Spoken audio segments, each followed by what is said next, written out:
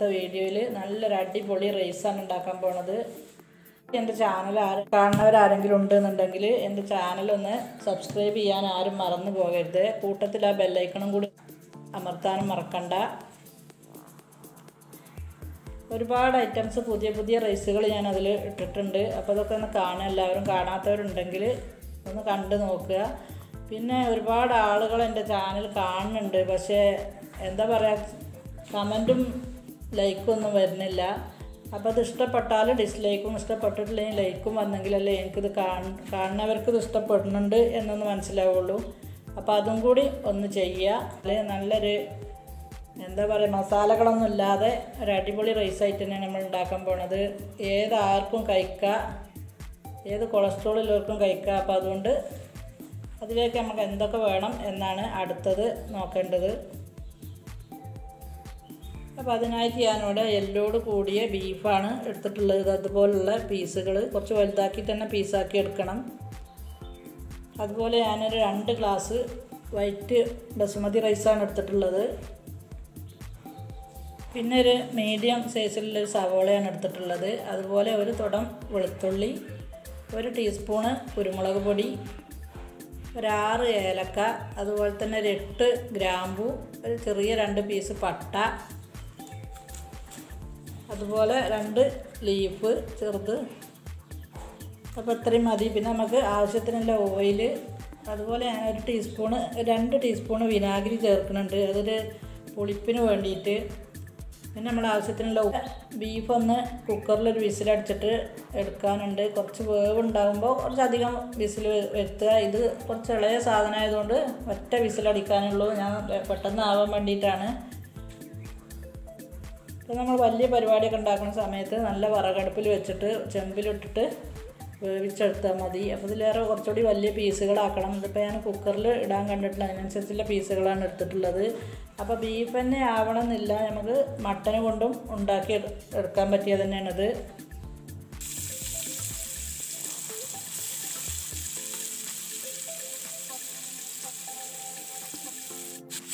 ഞാൻ 2 table spoon ഓയിലാണ് ഒഴിച്ചിട്ടുള്ളത്. അതിലേക്ക് ഞാൻ സവോള ഇട്ട് കൊടുത്തിട്ടുണ്ട്. ഇനി നമ്മളെ ഗരം മസാലയും കൂടെ ഇട്ട് കൊടുക്കുക. എന്നിട്ട് ഇതൊന്ന് നന്നായിട്ടൊന്ന് ഇളക്കി ഒന്ന് വഴറ്റിയെടുക്കുക. ഒരുപാട് വെന്ത് പോകുമൊന്നും വേണ്ട. പിന്നെ ബാക്കി നമ്മൾ ചോറിലൊക്കെ കിടന്നിട്ട് വേവും. ഞാൻ വെളുത്തുള്ളി ചെറുതായിട്ടൊന്ന് ചതച്ചെടുത്തിട്ടുള്ളൂ, അപ്പോൾ അതും കൂടെ അതിലേക്ക് ചേർക്കുന്നുണ്ട്.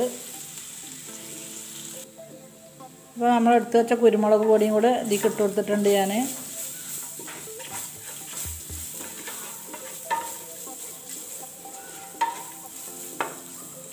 നമ്മൾ വെള്ളം ഒഴിച്ചതിൻ്റെ ശേഷം ഉപ്പ് വേണമെങ്കിൽ ഇട്ട് കൊടുക്കുക. ഞാൻ ഇറച്ചി വേവിച്ച ടൈമിൽ കുറച്ച് ഉപ്പ് ഇട്ട് കൊടുത്തിട്ടുണ്ട്.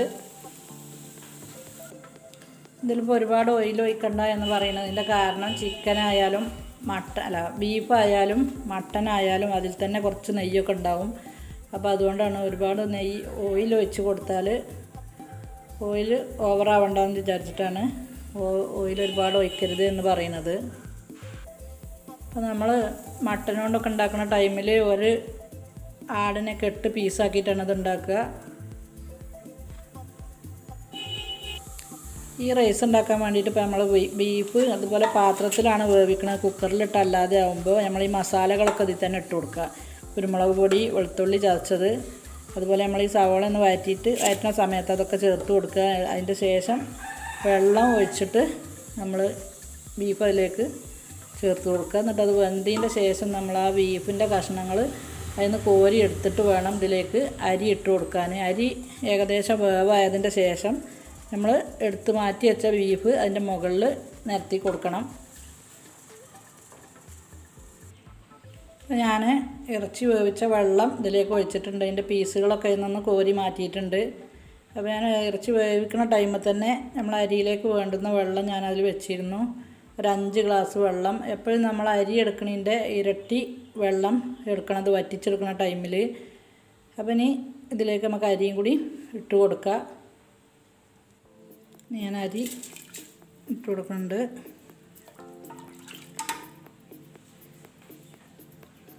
ഇതിപ്പോൾ നമ്മൾ അരി വെള്ളത്തിലിട്ട് വെക്കേണ്ട അരമണിക്കൂർ ഒന്നും വെള്ളത്തിലിട്ട് വെക്കേണ്ട ആവശ്യം വരുന്നില്ല. നേരെ അരി കഴുകിയിട്ട് ഈ വെള്ളത്തിലേക്ക് ഇട്ട് കൊടുത്താൽ മതി. ഞാൻ മുഴുവനായിട്ടും അരി ഇതിലേക്ക് ഇട്ടിട്ടുണ്ട്. ഇനി നമുക്ക് ഈ സമയത്ത് ഉപ്പൊക്കെ ഒന്ന് കറക്റ്റ് ചെയ്യണം. ഉപ്പ് കുറവാണ്, ഇത്തിരിയും കൂടി ഉപ്പിട്ട് കൊടുക്കണം.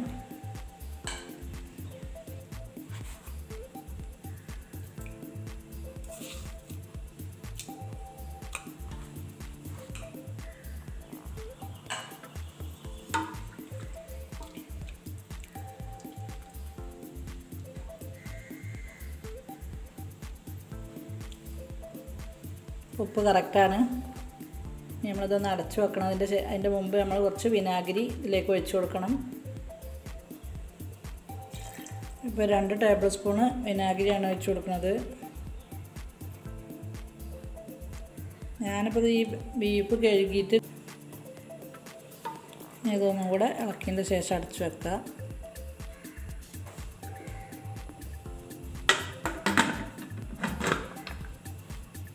നന്നായിട്ടൊന്ന് തിളച്ച് വെള്ളം ഏകദേശം കുറഞ്ഞ് വരുന്ന ടൈമിൽ നമ്മളിത് തീയൊന്ന് കുറച്ച് കൊടുക്കണം. എന്നിട്ട് ചെറിയ തീയിൽ കിടന്നിട്ട് വേവണം അരി. അല്ലാന്നുണ്ടെങ്കിൽ പെട്ടെന്ന് അടി കരിഞ്ഞ് പോവും. ചില അരിക്ക് നല്ല വേവില്ല അരിയാണെന്നുണ്ടെങ്കിൽ ഒരു പക്ഷേ കുറച്ചുകൂടെ വെള്ളം വേണ്ടി വരും. ആ സമയത്ത് നമ്മൾ പച്ചവെള്ളം ഒഴിക്കരുത്, കുറച്ച് വെള്ളം ചൂടാക്കിയിട്ട് തന്നെ ഒഴിച്ച് കൊടുക്കണം. ശേഷം വെള്ളം ഒന്ന് വറ്റി വന്നിട്ടുണ്ട്. ആ ടൈമിൽ നമ്മളിത് തീയൊന്ന് മീഡിയം ഫ്ലെയിമൊക്കെ കൊടുക്കണം.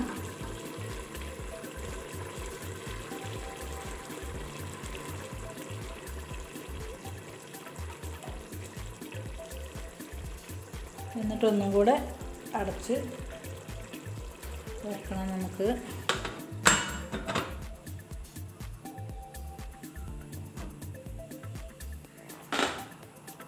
നമ്മളെ ചോറ് ഏകദേശം വേവായി കൊണ്ട് വന്നിട്ടുണ്ട്. വെള്ളമൊക്കെ നല്ല പോലെ വറ്റി. ഇനി നമ്മൾ നേരത്തെ വേവിച്ച് വെച്ച പീസുകളൊക്കെ ഇതിലേക്ക് ഇട്ട് കൊടുക്കുക. ഒരു 3/4 വേവായിട്ടുണ്ട്.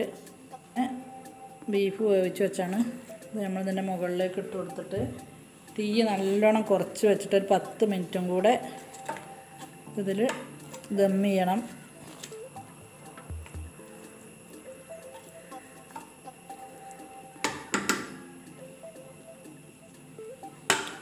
നമ്മളിത് ഒന്നും കൂടെ അടച്ച് വെക്കുക.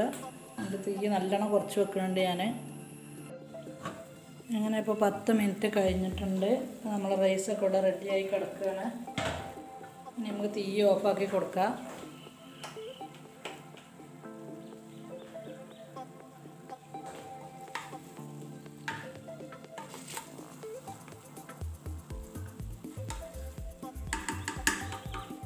സംഭവം സൂപ്പറായിട്ടുണ്ട്. ഇതിൻ്റെ മണം കേട്ടാൽ തന്നെ നമ്മൾ സത്യത്തിൽ എത്ര കഴിച്ചാലും മതി വരാത്തൊരു മണമാണ്. അപ്പോൾ എല്ലാവരും ഇതുപോലെ ഉണ്ടാക്കി നോക്കണം. പെട്ടെന്ന് നമുക്ക് ഉണ്ടാക്കാൻ പറ്റിയ റൈസുമാണ്.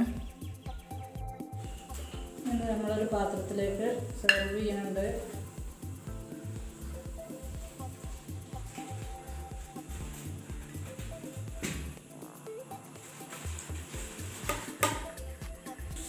ഇതൊരു സോസും ഇല്ലാതെ തന്നെ കഴിക്കാൻ നല്ല ടേസ്റ്റാണ്. ഇനി ഗാർലിക് സോസൊക്കെ കൂട്ടി കഴിക്കേണ്ടവർക്ക് അങ്ങനെയും കഴിക്കാം. ഒന്നുമില്ലാതെ തന്നെ കഴിക്കാൻ വളരെ ടേസ്റ്റുള്ളൊരു റൈസാണ്. നമുക്ക് പെട്ടെന്ന് ഒരു 1/2-3/4 മണിക്കൂർ പറ്റും. ഏറ്റവും നല്ലത് ബസുമതി ഗോൾഡൻ റൈസാണ്. എൻ്റെ കയ്യിൽ വൈറ്റ് റൈസായിരുന്നു, അതുകൊണ്ടാണ് ഞാൻ വൈറ്റ് റൈസ് എടുത്തത്. അപ്പോൾ വേണ്ടത് ബസുമതി ഗോൾഡൻ റൈസാണ്.